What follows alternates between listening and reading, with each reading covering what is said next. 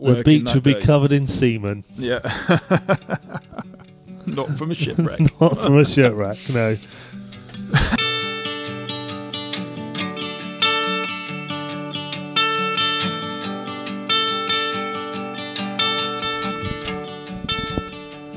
Hello and welcome to the UK Surf Show. I'm Pete. And I'm Leighton. On today's show we're going to talk about progression in surfing from a beginner to an intermediate surfer.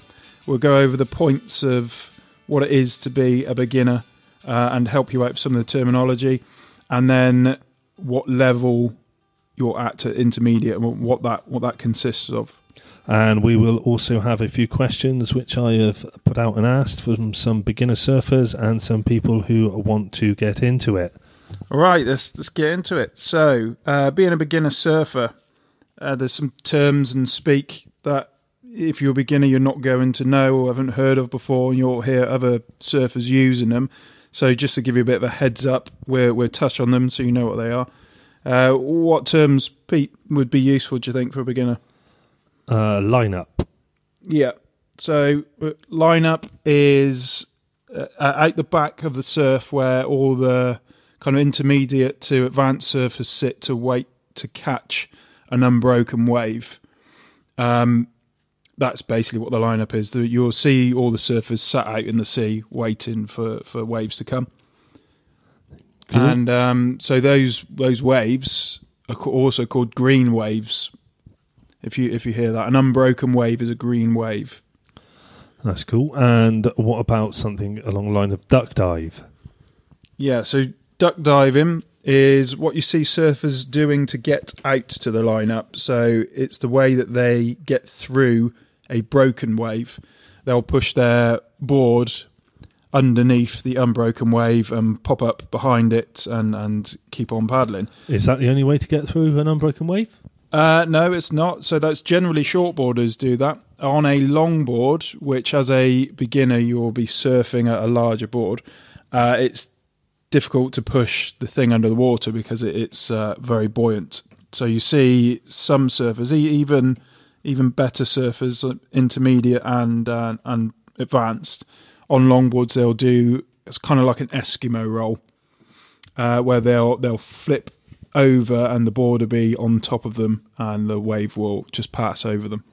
So yeah, that one there is called a turtle roll, and the turtle roll is as you flip over, that you leave a gap between yourself and the board, slight gap as you pull it to your chest, and the water passes through.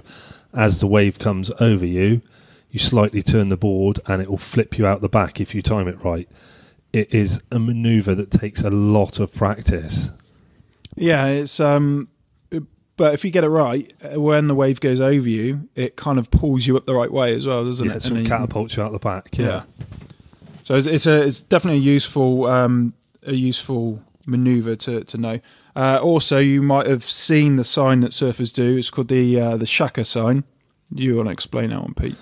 The shaka sign. That's the originally it was the hang loose sign. The shaka sign, which is like the thumb and the little finger. Loose hand, hang loose originally. Yeah, so a lot of the VW guys still use it, don't they, to wave to each other? So yeah. It's like VW have basically capitalised on surfing, haven't they, with the vans and stuff. So if you're a VW owner, you'll know what we're talking about when you wave to another VW owner with the shaka sign. So it's like you would put a thumbs up, but you also put your little finger out as well. Yeah. What about boards? Should we talk about boards? Yeah, let's talk a bit about boards. Boards, you could probably do 4 or 5 episodes on boards, to be honest, but we'll go just into beginner range. And if you want to start us off, so we'll look at the different types of boards. So a beginner board that you will have at a lesson is going to be what they call a foamy, which is a foam topped board. This basically doesn't need any waxing. They're very, very buoyant. They're quite heavy, but very stable. Very fun. Yeah.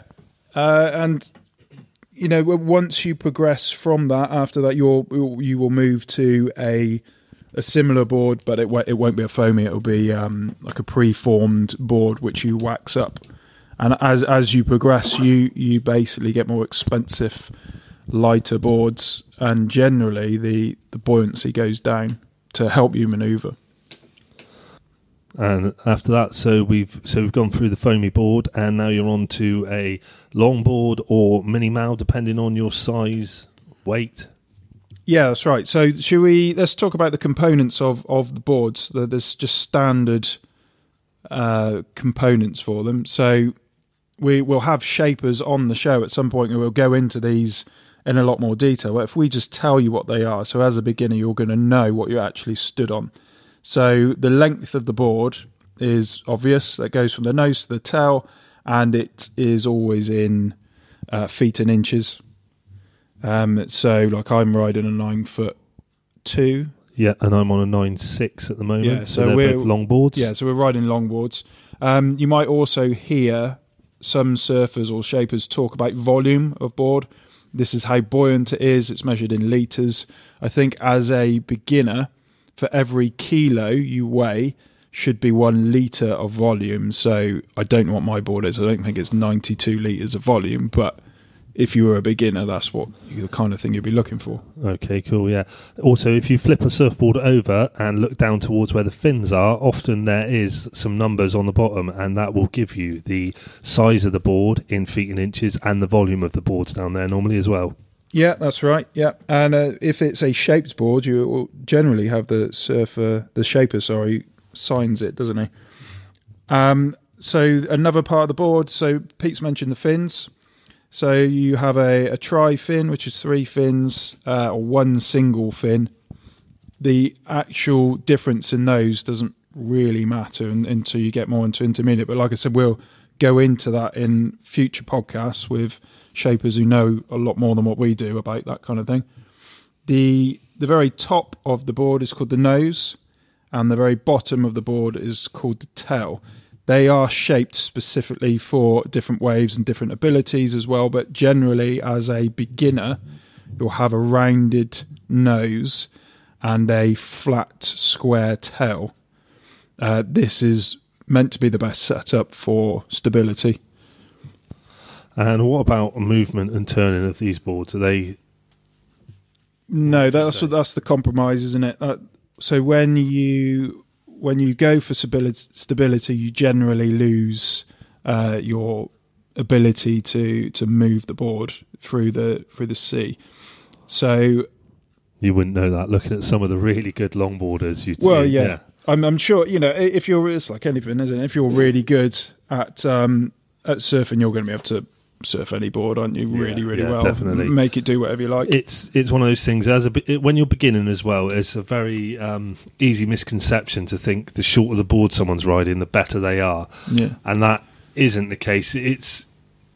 Although a lot of the short board riders are amazing, you're judged mainly in surfing on your ability to control the board and to turn the board and what you can actually do with the board. Yeah, it's meant to be to make it look as effortless as possible. Yeah. So, and that's got a lot to do with reading the wave as well. So another component of the board are the rails. The rails are the shape of the edges of the board. They are shaped differently depending on what board. We'll go into why they are shaped differently in another podcast, like when we talk to a shaper. But just for now, just so you know the components of the board, a really important one is obviously the leash, which is fixed to the tail of the board, and that goes around your foot, and it's whatever foot is towards the back of the board. You see some people wearing them just underneath their knee, don't you, on the top of their shin. Yeah, there's different types. So when he says foot, it's actually around your ankle, just above your foot. The leash, don't try and wear the leash around your foot. You'll look a bit strange. Yeah, around your ankles, sorry. Yeah. Or around your wrist. Yeah. I've seen people do that as well. Come down with a surfboard tied to their wrist. Yeah, thinking they're bodyboarders. Yeah, that's a different kettle of fish. There is a couple more. There's a couple more components. So we have the stringer, which is the centre of the board. Generally, you'll see it as a line down the board. This gives the board its shape and strength, but it also is a good marker for you to know where the centre is. It's going to help you when you come to pop up on the board to know where the very centre is. This is also the thickest part of the board. And that also, the shape that gives the board is called the rocker, which if you looked at the board side profile, it is the height of the nose and the tail off of the bottom, if you like. It gives you that banana shape look. And that's called the rocker, and that is made that shape by the shape of the stringer. Okay, so that gives you a general understanding of what is involved in a board and what you're looking at. As Leighton said, in further podcasts, we'll speak to a shaper and we'll speak to people who know in much more detail and can give you much more information about boards, why they're shaped the way they are, and how different things affect the way you move through the water. Yeah, there's a whole science behind it. So I'm looking at making my own board at the moment. So I'm a joiner by trade, and with a love of surfing, my natural progression in that is to want to make a wooden surfboard, but the science behind it is kind of immense. So I really want us to chat to shapers to really help. Yeah, well, I'm a painter by trade, and I just painted my board not long ago. You got to combine your skills, haven't you? Yeah, well, what can you do?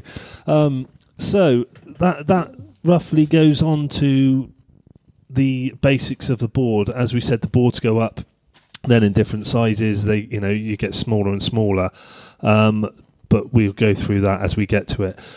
Next thing on the list then, what about where you stand on the board, where you lay on the board?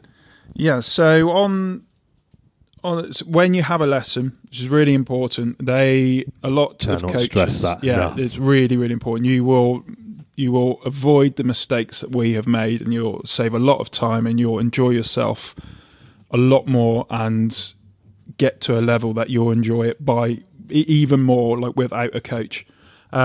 So what coaches just generally do now is they will find on the board the widest and thickest part of the board, and they will draw a line on that point. So that's generally, if you're on a long board, just over, I think it's about 2/3 of the way up, or just over halfway.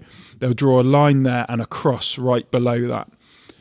The cross is where you put your chest. It's really, everybody just concentrates on where you stand on the board, and it's really important where you lay on the board, because it will help you paddle.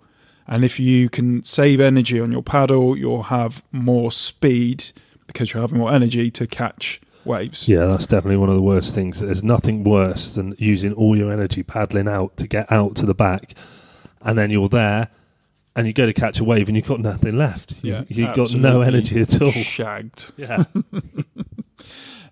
So where you lay on the board, your chest goes where the cross is, and your feet go obviously towards the back of the board. Try and not have your feet dragging in the water, and that's basically where you lay on it. Obviously you want to be on the centre and not off to one side. And then we move on to how to paddle. How to paddle. It's another one. There's a massive science behind this. There's the amount of YouTube videos I've watched, the amount of people I've spoken to about paddling. There's masses of it. I think everybody has their different kind of techniques. But what's worked for us, what we found, is that a lot like swimming, you have that kind of cupped hand, and you place your whole arm in the water and you push the water underneath you. So your hand is kind of under the board a little bit, not out to each side, which you might think you'll basically want to be as streamlined as possible. And it's all to save energy. That is your main goal, is saving energy. Yeah, you'll hear surfers talk about paddle fitness. Paddle fitness is something that takes a very long time to build up. You get to a paddle fitness and you think, oh, that's it. I find it really easy to get out to the back. I find it really easy to move around. And if you don't go surfing for a few weeks, even a month, it's gone again. Yeah, it's definitely that. Yeah. Don't use it and you lose it. Yeah, I found myself for paddling, I found it very difficult. For a long time, I found it very hard to get any distance on it. And I started swimming on a regular basis 2 or 3 times a week. And my paddle fitness improved massively by that. So that's another thing you can try. I think it all goes along with the lifestyle, doesn't it? Like if you're a surfer or you want to be a surfer, it does kind of seep into every part of your life. So you all of a sudden, if you don't work out, you want to work out because you want to be fitter out in the sea to be able to get more waves because your paddle strength needs to go up. So that kind of, as a beginner, that if you know where to lay on the board, you know how you're going to paddle to catch the wave or move out. The next thing you want to do is pop up. Yeah. So this is the part that everybody focuses on. It's just standing up. That's all I want to do is stand up on the thing, which is obviously important, but the other stuff is equally as important to be able to do that. So there's you can search on YouTube, there's lots of different methods that people use. What the advanced surfers and high-end intermediate surfers are doing is they spring to their feet straight away and land perfectly on the board. Now, where they put their feet will be the same place where you put your feet. It's just how you get to that point. So where they put your feet is where you had your chest laying on the cross is where your front foot goes, and your back foot should just be in front of where the fins are under the board. So for years, I was putting my back foot right at the back of the board, and that's actually putting the brakes on. Yeah, slow it down.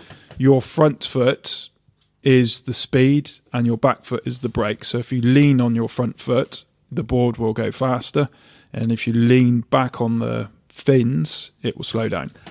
I had the complete opposite, where I would stand up too far to the front, or too close to the front, I should say, and if it does the complete opposite. It doesn't slow you down, it pushes the nose into the water, which you then end up just somersaulting through the waves. Yeah, and we've all done that. Yeah, legs go over your head about 4 or 5 times. It's quite disorientating. It's when you wipe out and your eyelids get pulled open. Like it's so, the sea is so powerful that you can't even hold your eyes closed, and that's horrible. Yeah, I think I had a day at Putsborough, and I just made it out to the back, and I went to get on a wave. No, I didn't.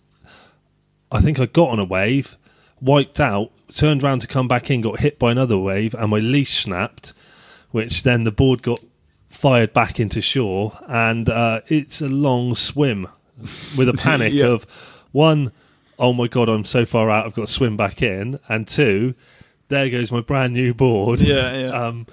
And I could just see the board ended up on the shore, and some kid picking my board up going, oh, I found a surfboard. I'm trying to swim back going, oi, oi. And there's that thing, isn't there, where you come off the board and you lose stuff. Like we've both lost cameras. Cameras are gone. You know, there's watches are ripped off you. I think there's a lot of wetsuits have the key holder. I never used a key holder. Me. That's another thing, actually, where to put your keys. I got a key cut for my van so I can wear the key around my neck and wear it in the water. It's got no electrical stuff in it. Safest way, I find, it's underneath your wetsuit. That's not coming off at all. Well, I don't know. I'm waiting for that day to happen. Wipe out in a big wave and you come up naked. You're hoping. Okay, right. So after the pop-up, you're popping up on... Oh, no, sorry. We didn't go over the other methods of pop-up, did we? So the advanced or high-end intermediate surfers are springing straight to their feet. There are a few options after that. So a coach will tell you to slide to your knees and then put one foot up onto the cross that we spoke about, and then press up with your ankle as you turn sideways with your back foot. I do kind of... I miss out the knee slide, so I'm quite tall. I'm 6'3", and I find it difficult just to be able to spring to my feet. So what I do is I manage to spring to like a lunge position, if you like, and I push up off my ankle from there.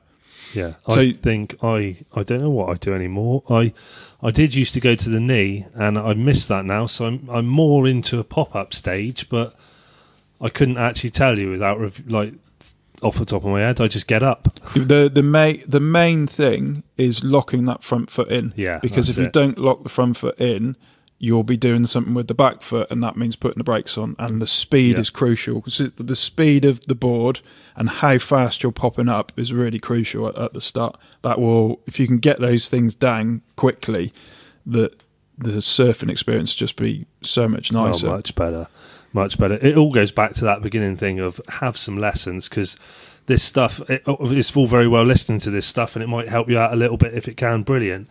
It is nothing compared to what a surfing coach can tell you, teach you. They can spot all the mistakes you're making, and they can save you years and years of frustration and being a kook. Yeah. Which is another terminology. Yeah, kook. So a kook is someone in the water who doesn't know what they're doing. Yeah, we were kooks. We were proper kooks. But we really were.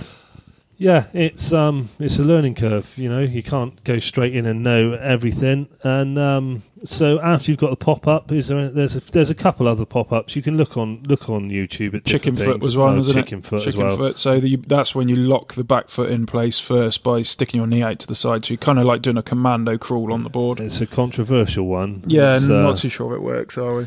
Yeah, it's there's a lot of controversy around on that one.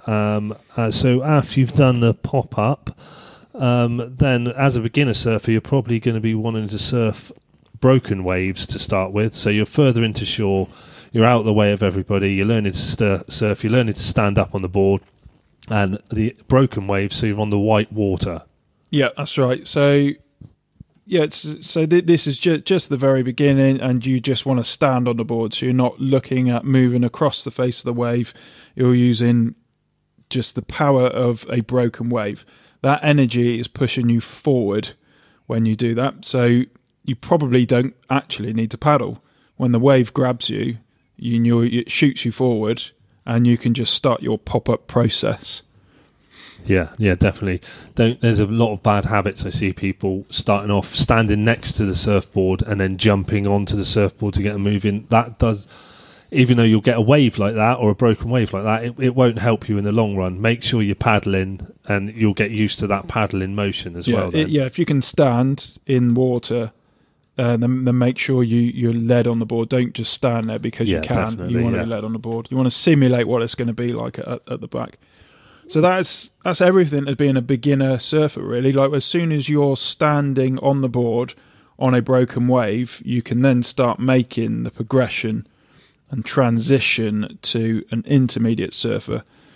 So the things we have on that, the very first thing I think is going to be finding the right conditions for you after that, isn't it? Yeah, definitely. Finding the right conditions. So once you go from those surfing those broken waves as a beginner, don't look at it and go, oh, it's going to be massive that day, I'm going to go and try and surf. It's no point. Go on a day when it says it's going to be 2-3 foot, maybe something like that. Yeah, good, nice practice waves. Nice little practice waves, small waves where you can practice. You'll find it easy to get out further, and you'll find it easy, drowning. Yeah, without drowning, and you'll find it easy just to paddle along onto a wave and to get there and to be able to stand up.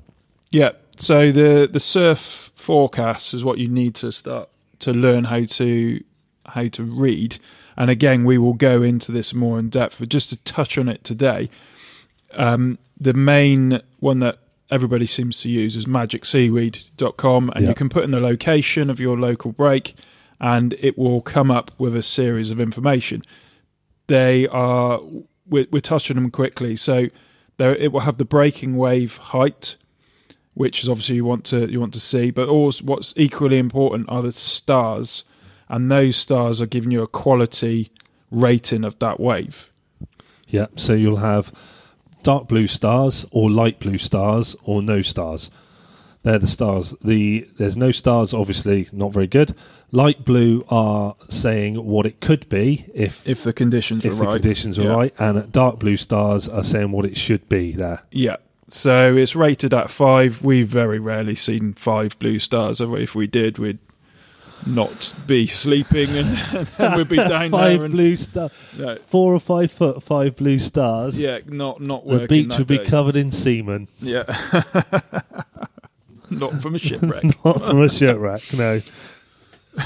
Anyway, just moving on. Yeah, so you the wind direction is important. Knowing the local break is important. So by that I mean what the high tide is like. So for instance, we sometimes surf at Westward Ho. You can surf Westward Ho on a high tide, but you're on the rocks and it's very difficult. Yeah, a bit more dangerous. Yeah. So that's what I mean by knowing your local beach. Yeah. So you need to know the breaking wave height. You want to see what stars it is. You want to see the direction of the wind. Now, Magic Seaweed, they're really helpful with colour coordinating that. So if the wind is in a good direction, it will be green. Yep. And orange if it's surfable still or kind of in the right direction. It varies, doesn't it? And red is just normally not worth going. Yeah, that's going to be onshore wind, isn't it? Which means so you want ideal waves. You want an offshore wind. It pushes the front of the wave up, and it's a better wave all round. Yeah, makes the wave itself flatter. The wave face will be flatter. If the wind is coming behind, generally it pushes the waves down. So once you've selected what day you're going on as an intermediate surfer, you can stand up on the board now. You've got your pop-up down. You're comfortable with paddling. It's then getting to the lineup. So most of the breaks in the UK are beach breaks. There are a few point breaks. We'll go over the difference in those in future podcasts as well. But just for today, just for the progression, because we feel like this is the biggest hurdle is getting to the intermediate part. So at a beach break, you want to try and find you do want to try and find a rip. Certain beach breaks have them in certain places. We're not going to tell you where they are. You can work them out yourself because otherwise the area you can see them. It's the area where the water runs back out. They're a good area to get into to get out to the back quicker. Yeah, so when you turn up at your local beach break or wherever you decide to go, as an intermediate surfer for the first time, you want to stand on the beach for 5 or 10 minutes, just observe what the sea is doing, and you'll see where there is less white water. So as the water is coming in and the waves are breaking, that water needs to go back out, and it will find obviously the easiest path, and that is where you want to paddle out. It will be a little bit like a conveyor belt, and you will come across less white water to have to fight through and less waves to have to do your Eskimo roll under or your turtle roll.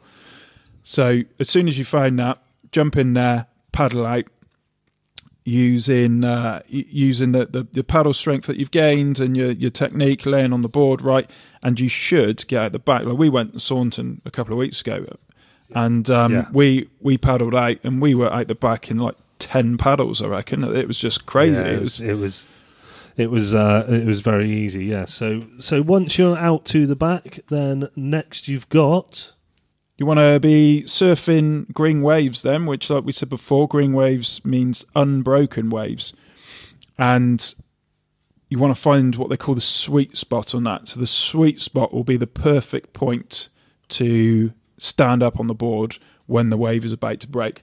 So you'll see surfers, when they're out at the lineup, they'll be looking at the horizon. The wave is coming in sets. What that means is everything moves in cycles, and the waves come in generally in about a set of four or five. It is at Saunton, isn't it? Like 4 or 5.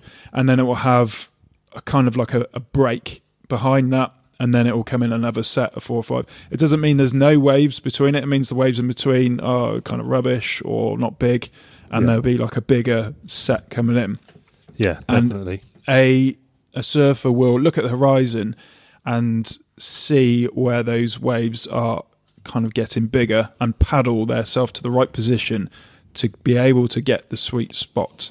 So also when you're now out into these positions, when you're onto the green waves, a lot of things change here. So whereas you were surfing white water before and you could take your time to get up, you've no longer got that time to get up, because as soon as you start paddling and the board starts moving, you've got to get to your feet as quick as possible, because any amount of time you take longer than that and you're wiping out every single time. Yeah, and that is going to be different for everyone as well. Like my pop-up process is not as quick because we've just become intermediate surfers, so it's not as quick as what I want it to be. So I know it takes me longer to get to my feet, which means I have to paddle harder to have enough speed to catch the green wave and start my pop-up process sooner. So as soon as my board starts to tilt, I start my pop-up process, but I need to be moving quite fast before that point.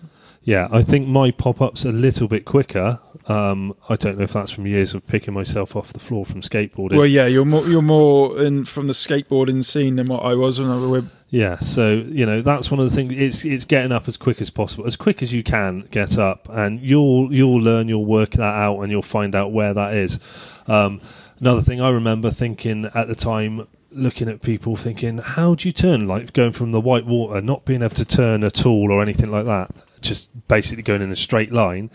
So how do you turn? And as soon as you get onto a green wave, everything changes. Yeah. Just the slightest touch on your board, and you can turn really easily. Yeah, the board will, depending on the shape of the rails, but if we're talking about longboarding, the rails will dig in to that wave, and because they are shaped in kind of like an oval shape, that's a lot of surface area for the wave to hold on to, and that so it stays stable, and that's how you turn, really. You just lean, and the board does what it's designed to do on an unbroken wave, doesn't it? Yeah, it glides. It's well, when you get there, it's a hell of a feeling first time that happens. Unbelievable, and that's why this is so addictive, isn't it? Yeah, it's very addictive. We touched on as well, going out, the easiest way to get out to the back is in a rip. Also, in a rip, you can also have the opposite effect where you turn around to try and get waves back in, or you've been in the rip too long, or you've drifted into a rip and not realised,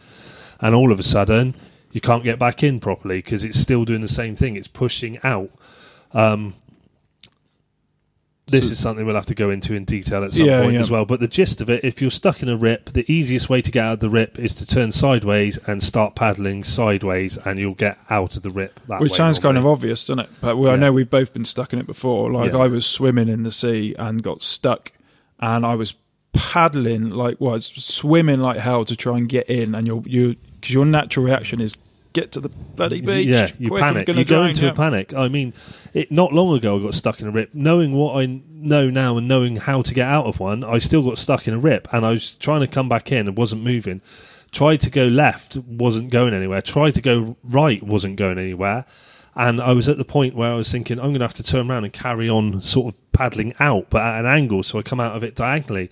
And a guy came past in a canoe type thing. He goes, do you want a tow? And just towed me out to the side slightly, and I was out of it, which it can still happen now. So, it's one of those things. Although you can use the rip, just be aware they are very dangerous as well. It was a bit embarrassing for mine. So I wasn't very old. I was like 13 or something like that. And so I learned my lesson with the rips quite quickly. I was 34. Scared of them straight away. And so I'm swimming in, and I can't get in. And a little old lady in one of those like 1960s swim hats with all like the little kind of lumps on them swims past me in breaststroke and just said, you just need to swim sideways, love. And that was it, which kind of saved my life without even knowing it. So it's kind of embarrassing. Yeah. But going back to the green waves and the sweet spot. So when you are paddling for the sweet spot, which is where you need to stand up, because you're going to be paddling towards that point, you need to be out at the lineup further back, if you know what I mean. So you're going to paddle to that point. You're going to catch up with the wave at the point that it's going to break. So when you're stood on the beach at the start, or when you're paddling out, you'll notice where those waves are breaking. And generally, they will break roughly in the same place every time. Like, it does vary slightly, but generally in the same place. So you need to note where that is, paddle past that point, and then you're sat up in the lineup waiting for your wave. And when you've selected your wave, you can paddle to the sweet spot. So there's rules to this as well, by the way. So you can't just paddle out there and then turn around and get the first wave and cut everyone off. You'll get shouted at. You're more than likely you get punched as well. Yeah, if you do something like etiquette. That. Yeah, it's it. There is an etiquette to surfing. There is rules where you have to line up. It's called a line up because you have to line up, and traditionally, you line up and you take it in turns. The first one goes, and then the next one, and the next one, and so on and so on. Yeah, I think what we've been doing recently, but I've noticed some locals out there, and I've kind of been letting them letting them take it when it's been busy. They obviously know what they're doing and they've sat for a long time. But at the same time, if you've paddled out and the wave is coming, you'll see the surfers look up and down the line who's going to go for it. And a couple of people generally go for it, and which is fine. You can have a couple of people as long as they're not too close together. Yeah, they go in different directions or whatever. If somebody gets on the wave and you're paddling out and you think that's a good wave, I'm going to go for it, that's a definite no. You can't get on that wave. There's that. And the only thing worse than if you're a beginner, sometimes they'll let you off, and you get to learn. Intermediate, you get to learn.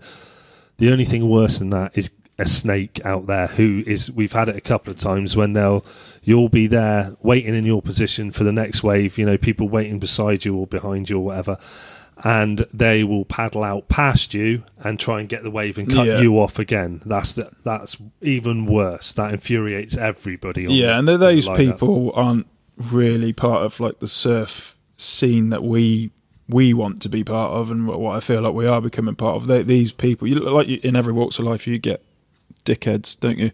Yeah. And some of them are out in the water, and so it's called snaking. They'll snake your wave. Basically, you're sat there at the lineup waiting it, and someone will pass you, paddle out further, and expect to have priority on the next wave. Be aware of those people. Yeah, cool. And then I suppose that leads to paddle strength and fitness. Fitness is something I'll let Leighton talk to you about, because he's much more into fitness than me. My fitness is about 2 sit-ups a day, one out of bed in the morning and one back in at night. So I'll let him take the fitness side.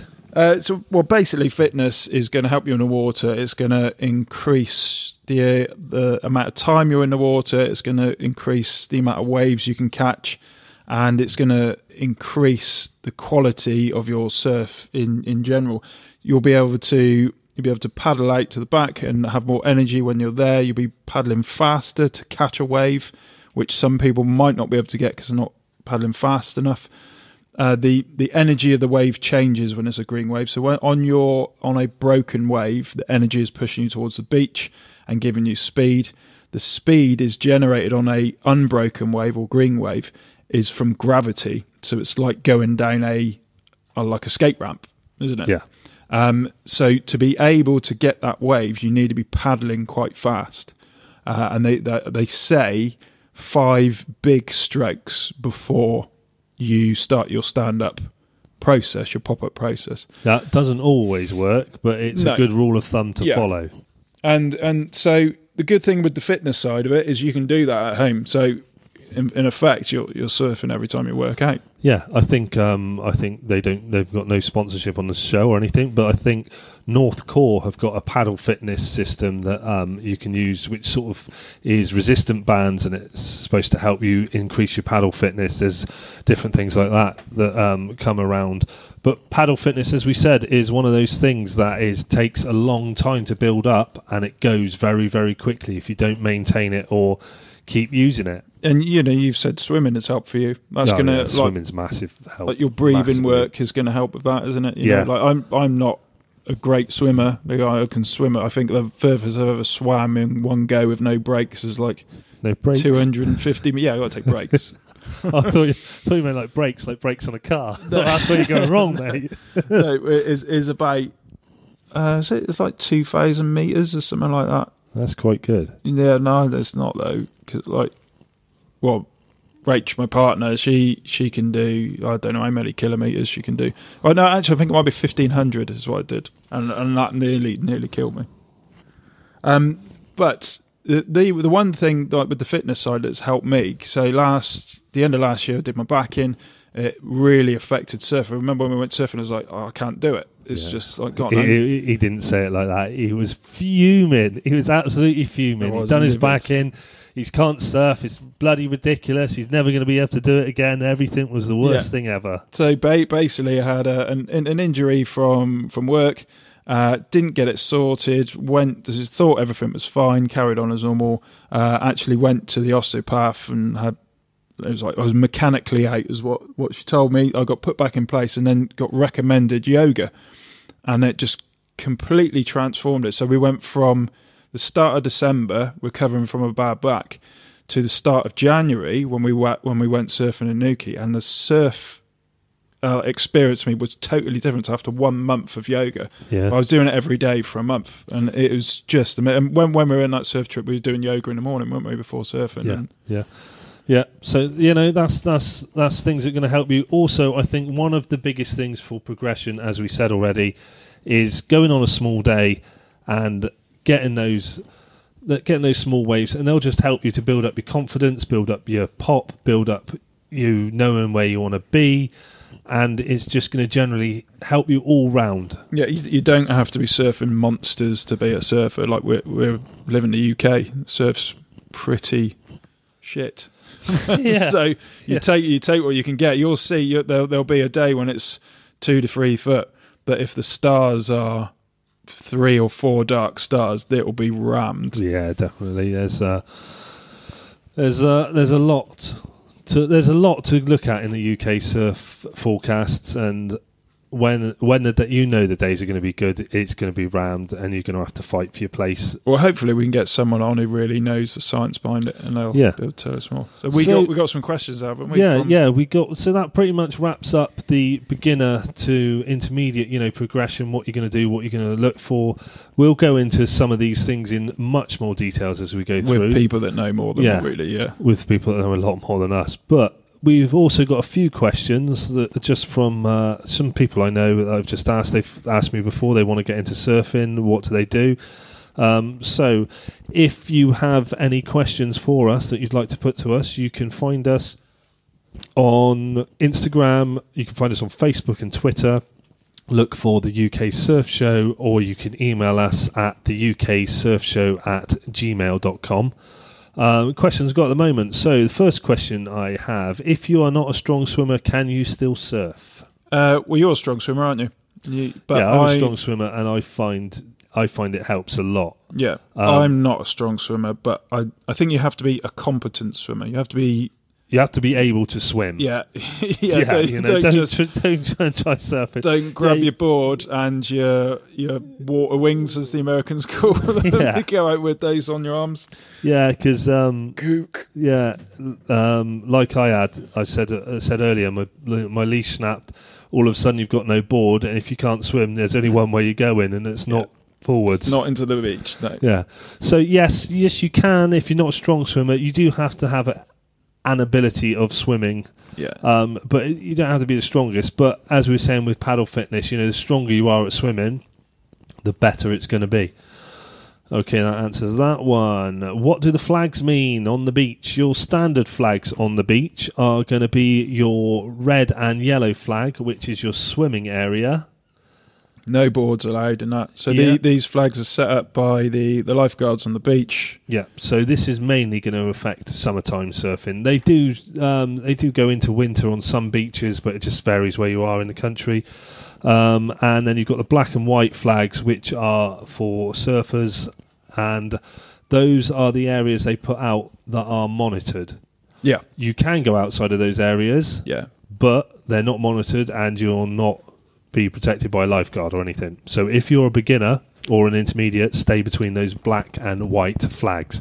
Also, the other flag you might see is a red flag, which can mean various things, mostly meaning that strong rips, not advisable, don't go out.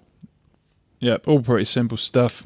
All the information will be, it's the RLNI now, isn't it? Yeah, RLNI. So they'll have all the information on their website if you need to look at it. Yeah. Does your height and weight make a difference to your board? We've slightly covered this already.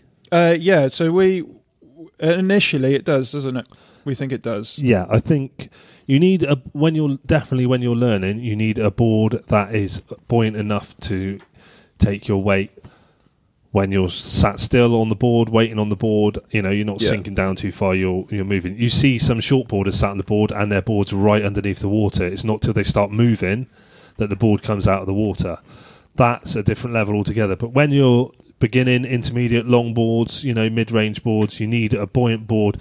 There's new boards out now. I think they're honeycomb boards or something like that. Right, yeah. And they are supposed to be super buoyant. Apparently, I don't know how true this is, we'll look into it, that they're I heard that you can get a hole in it and you can actually carry on surfing it. It's that buoyant. Amazing. Yes, so there's that one. And what is one piece of advice you would give yourself if you had to go back to the start? Lessons. So important. You're going to save so much time if you can just find a decent surf school with decent coaches.